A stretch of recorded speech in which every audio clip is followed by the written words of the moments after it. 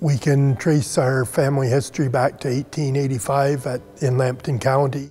My grandfather was actually born in a house across the road from where we are now, and my dad was actually born in the other house that still stands across the road. In the 1930s, and that Thedford bog was drained and that to start to grow vegetables, and my grandfather was one of the originators to start the vegetable farming in this area.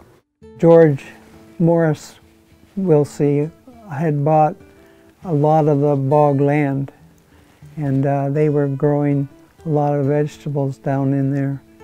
And Wilford took over from his dad, and then Alan took over from Wilford. My father came up and he started the equipment because they had very little equipment for the vegetables in that area, and so he was a major innovator.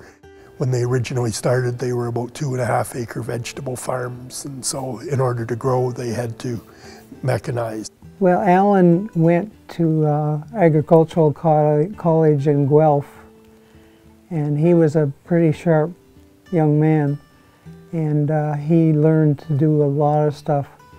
And then when he come back to the farm, it was not unusual for him to build a wagon, you know, with a welder and all that.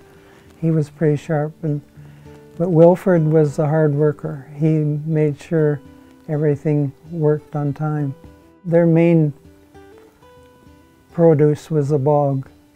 They had many people that worked there from all around the area, from Thedford and Stony Point, the Kettle Point, and they employed a lot of people, especially in the celery harvest. I used to be down there when I was just a young kid and watched all the workers. They'd have 20, 30 people there all day cutting and harvesting, loading the trucks. With the farm across the road, which is still in the family, and this property here that we've expanded, so we've been farming in this general area here for 135 years.